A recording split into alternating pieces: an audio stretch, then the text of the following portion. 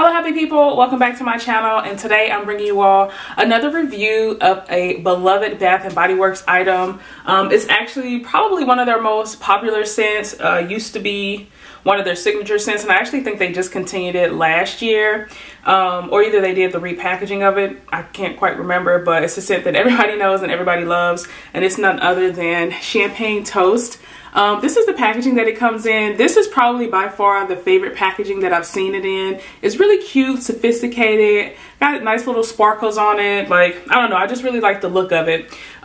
This item, I've been using it for quite some time now. As you can see, that's where it was like at my last Project Pan update. This is where I'm currently at. I'm gonna go ahead and put some of this on because my hands are in need of some lotion. So I'm gonna put some on. It's really creamy, kind of more of the liquidy formula that they have, which is kind of like the standard formula for Bath and Body Works. They do have some items that come with like a thicker consistency, and that's typically, I think, the ones that they bring out during winter time.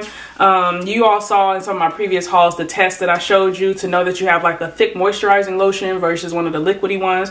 This is one of the liquidy ones, but it smells absolutely amazing. Wow. Oh, this scent is just so good. Yes, let me read you the scent notes on it. The scent notes is blackcurrant, chambord, sparkling nectarine, and sugared musk. Oh, the first note is pink champagne. Hence the champagne toast. Let me start over. So it's pink champagne, blackcurrant, chambord, sparkling nectarine, and sugared musk. It says it's part of the signature collection, and it's supposed to provide 16 hours of continuous moisture. It has shea butter, vitamin E, aloe, and vitamin B5. Non-greasy, absorbs quickly, leaves skin feeling soft, smooth, and moisturized. I will say that those claims are true. It is very lightweight. It's non-greasy. And it does leave the skin feeling smooth and moisturized, but it does not do that for 16 hours, okay? I would say maximum you'll probably get like 5 hours of moisture out of this particular lotion, but I mean, for the scent alone, like, it smells so good, y'all. Like, it smells like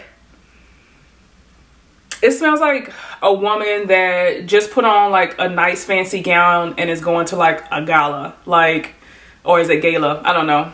But I normally say a gala. It smells like that. Like you're all dressed up. You got your little sparkly dress on. You got your little shawl on.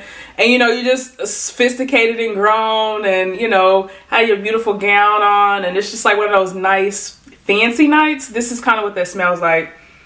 It's like a grown woman that's just ready to go on a nice little ball, you know? So I really like this scent a lot. It is one of my all-time favorite scents from Bath & Body Works. It's up there. It was my all-time favorite scent up until In the Stars came out. And I think In the Stars actually surpassed Champagne Toast, which I was really surprised about. But both of them are really good scents in their own special way. I do have a review of In the Stars coming soon because I do have that collection as well. But I wanted to bring you all Champagne Toast. Right now I'm only using it in the body lotion. This was one that I started a couple of years back and want to get through. But I do have some backups of the body lotion as well as the fine fragrance mist.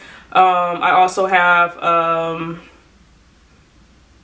and I also have like some of the wax melts in the Champagne Toast. I mean, I really love this scent overall. I think I got one more candle left in this scent as well.